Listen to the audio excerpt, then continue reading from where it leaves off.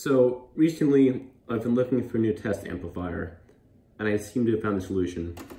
It means that this damn thing doesn't work at all! This is the Aiyima A01 amplifier. It is based off of the TPA 3116 D2 amplifier. On the back you have your Bluetooth antenna, your binding post for your speaker outputs, your DC in, and of course your aux input down there. Now, previously I've owned many other amps like this.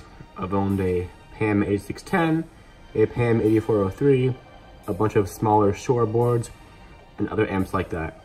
And the one problem I always see with them is lots of distortion. They don't put out anywhere near what they claim. However, this amp is not like the rest. In this video, I'll be testing the true limits of this amplifier and seeing just how much power it can put out. We'll start off with some small 10-watt drivers and get bigger and bigger and bigger and just see how much power this amp can put out.